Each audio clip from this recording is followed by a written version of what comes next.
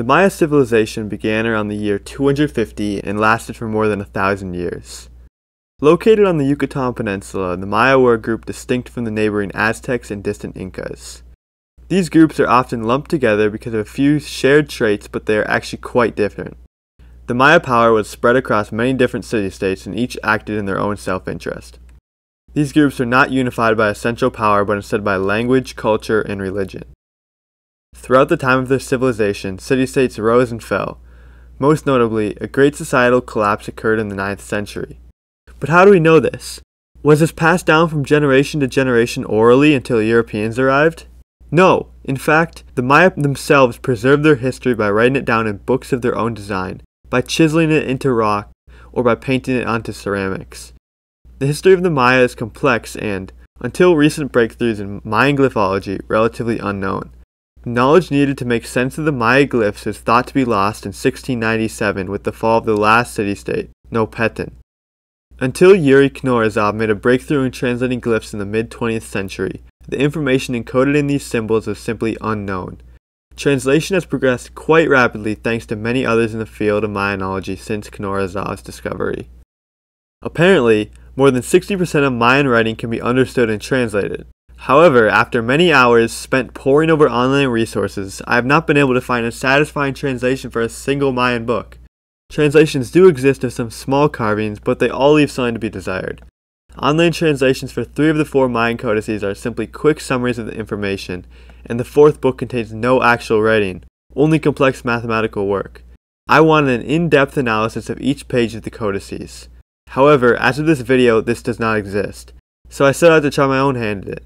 I bought a Mayan glyph book and sat down to translate. Shockingly, I was relatively successful. In this video, I'd like to share this translation with you as well as explain its flaws and show you how to translate for yourself. The Mayan script is an incredibly intricate writing system that rivals the complexity of the Japanese writing system and even that of Egyptian hieroglyphics. To start, there are 3 general types of Mayan glyphs: pictograms, syllabograms, and hybrids. Pictograms are relatively straightforward, representing an object or a concept, a place, or any other concrete idea. Take, for example, the glyph aha, which depicts the head of a ruler and means simply ruler. The glyph ba'alam also illustrates this, showing the head of a jaguar to represent, well, a jaguar. Syllabograms are a little bit more complex. In a syllabogram, each element represents a syllable. So to write aha, a scribe would need to write ah, ha, wa. Notice the last glyph segment is written as a syllable wa, but is not spoken like this. Instead, the final ah matches the vowel of the preceding syllable. Pa'alam can be written similarly as pa'alama. Hybrids are a mix between pictograms and syllabograms. A hybrid will include a main pictographic element that carries most of the meaning of the glyph, but also includes one or more syllabic elements. For example, to write aha as a hybrid, a scribe would combine the pictogram for aha with a syllable or syllables that support the reading. As such, aha would become aha wa, but alam could be transformed into a hybrid in the same way. This is straightforward enough, but it doesn't stop there. Each syllable typically has several different forms, and each pictogram also has several different forms. This makes the number of possible combinations for writing a single glyph insanely high. Let's look at the example of aha again. It has several known pictographic spellings. There are 5 known ways to write the syllable ah, there are 4 known ways to write the syllable ha, and there are 6 known ways to write the syllable wa. This means that there are potentially 120 different ways to write out aha using syllables alone. And this count does not include hybrid spellings. If you were to include potential hybrid spellings and pictographic spellings, then the number of combinations would total 414. 414 different ways to write a single word. Complicating things further is the Mayan language itself. The Maya hieroglyphs record a now extinct language that has only survived by a few miscellaneous descendants. The grammar of these descendants has changed significantly from the time of the classical Mayan language. Glyphs are mostly written in the classical Mayan language. However, writing does exist in Yucatec Mayan. The primary difference between these forms of writing is the hybrid and syllabic spellings of glyphs. For example, in classical Mayan, the word snake is written as cha-chan, while in Yucatec Mayan is written as ka-kan. Now that we understand the basics of how glyphs work, let's take a look at my translation. For translating, I use the Dictionary of Maya Hieroglyphs by John Montgomery, as well as an early dictionary of Mayan words. I chose to translate a segment of text on the second page of the Paris Codex. Unfortunately, most of the glyphs on this page are unreadable due to the age of the document. There is, however, a small segment of glyphs that remain readable. Mayan glyphs are read in a left-to-right zigzagging order. Starting with the first glyph, the order goes right, then down and back again, over and over until the reader reaches the end of the column.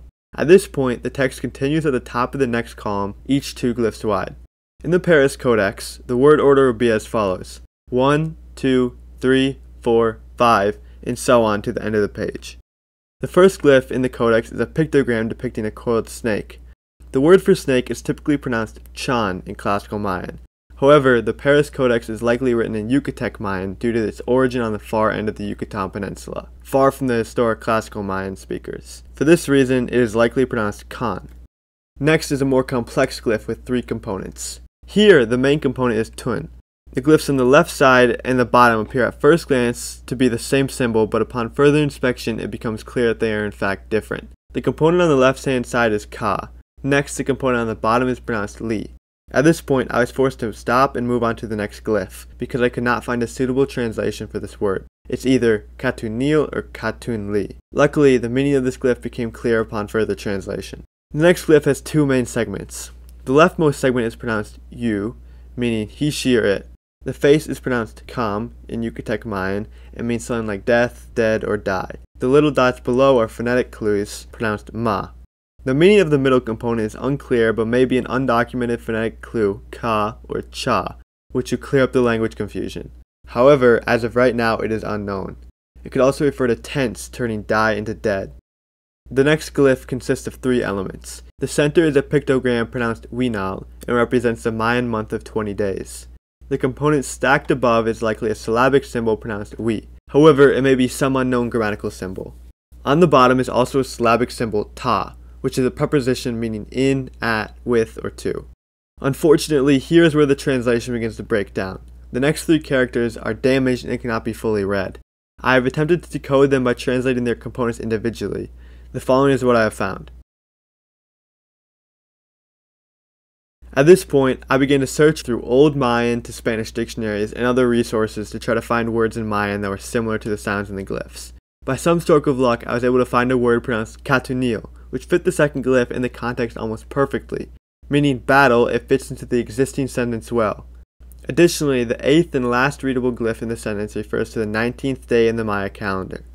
The translation, as far as I could translate it, reads as follows: Kan katunil yukam winauta. Something something something kawak, meaning the snake died in the battle in the month of unknown on the 19th day, more unknown text.